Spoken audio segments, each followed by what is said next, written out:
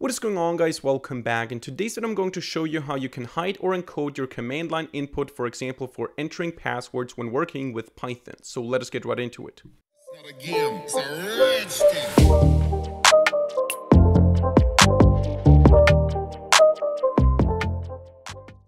Alright, so in a lot of applications that we're building, we need to have some sort of authentication process. So maybe a simple login screen, maybe a prompt that asks for an API key, for a financial API, for a web scraping API or something like that. Some sort of credentials need to be passed to the script so that the script can work either to provide its own service or to pass these credentials to another service, so to log into an API or into a network, into an account or something like that. And the question is always, how do we provide these credentials? And one way, of course, which is not recommended, is to store the credentials clear text in the script. Another way is to load them from a file, maybe encrypted, maybe not encrypted. Another way is to use the environment variables. But the safest way oftentimes is to just input these things every time you call the script. So for example, I call the script, I provide a username and a password every time I use it. Of course, this gets tedious. I have to do it every time, but it's the safest solution if we don't have a keylogger running in the background because we don't store the password anywhere. And the problem with that is, of course, that when you enter your password, someone might be standing behind you, or in my case, I might be recording or streaming or something, and people see my password while I'm typing it in. So in today's video, I want to discuss how we can hide these inputs, how we can encode them or not display them the same way that if I say, I hope I can show this right now, if I say sudo and then vi, for example, now it asks for the password for Neural 9 in this case on Linux. And if I type something, you don't see anything. You just see that if I press enter, this was now the wrong password, so it doesn't work. And this is the same thing we want to achieve here in Python today. And for that, I'm going to open up the script main.py, so a new script here. And we're going to look at, first of all, the simple example of how to ask the user for the credentials. Probably most of you know this. We just say input and then enter username. And then we can say password is enter password. And then we do something with that. So we can do some a comment here, send info to API or something, whatever you want to do. In our case, we're just going to print a simple message, connecting with username, and password, like this. So just so we see what the input actually is. And this works like that. I can now run this main py. And you can see I can enter some username, Neural 9, for example, and then the password 12345. And of course, you can see connecting with username Neural 9 and password 12345. So nothing too fancy here. The problem is, as I said, people see this. It's stored in the logs. It can be seen on the screen. Everyone sees it all the time.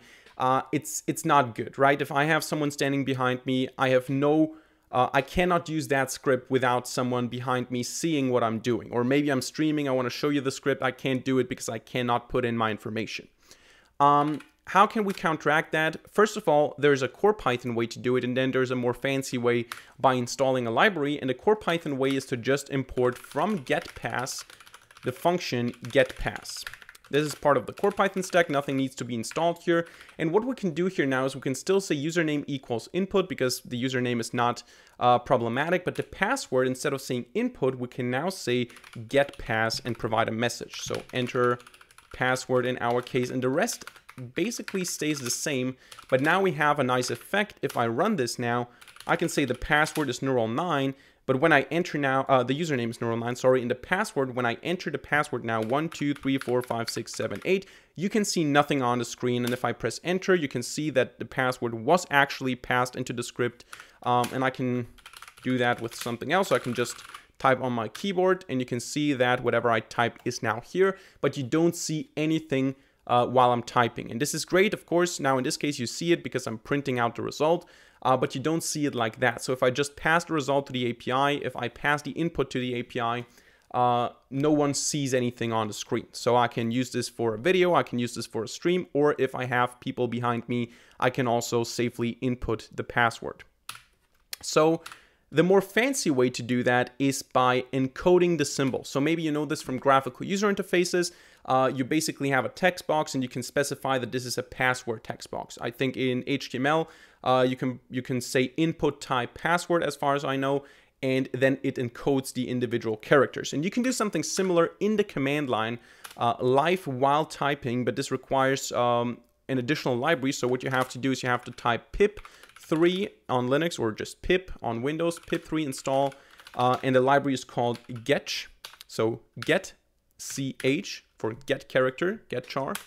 And in my case, this is already installed, and then I can go ahead and say main py, and let's delete this here. What we do is we say import getch, and then what I do is I define a function encoded input, then also a message, so that we can use it the same way we use input, and then I just print the message here without a line break in the end. And all I have to do now is I have to say, okay, password is an empty string, and while true, or you can also do something like while not done and stuff like that, but we're just going to use a while true now, and we're going to break out of it, which is not the cleanest way to do programming, but we're going to still do it in this video here. And we're going to say now that the next symbol is getch.getch, so we're going to get the character, which is the next symbol, and we're going to say, okay, if that symbol is equal to \n, which is a line break, or if the symbol is equal to